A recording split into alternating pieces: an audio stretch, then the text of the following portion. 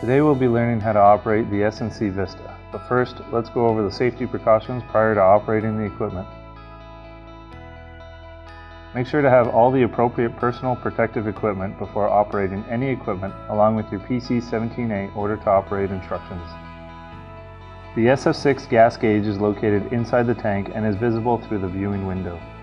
Verify that the gas pressure gauge is in the green operating zone. If not, inform System Office of the gas pressure and take appropriate actions directed by System Office.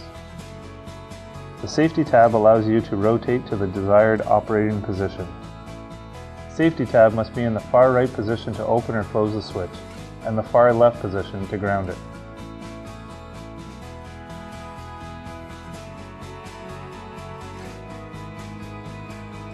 Lift up the cover and verify the switch position in the sight glass. Remove the lock on the switch you will be operating.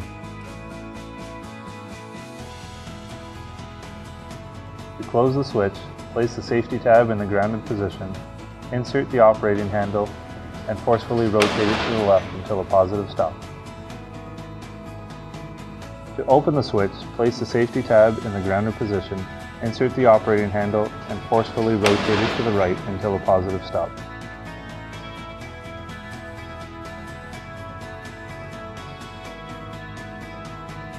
Verify the position of the switch blades by looking through the viewing window. The ends of the blades are orange and all three should be on the bus when closed, or in the neutral position when open. To ground the cables, place the safety tab in the closed position, insert the operating handle, and forcefully rotate it to the right until a positive stop.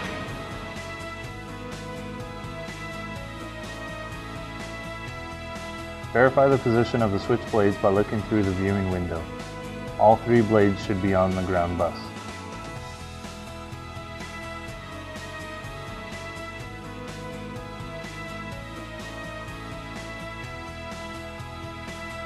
When the interrupter has been tripped manually or by protection, the operation indicator and blades remain in the closed position. A flag seen through the viewing window indicates a trip has occurred and the interrupter is open. If there are any further questions regarding how to operate the equipment, contact System Office or your immediate supervisor.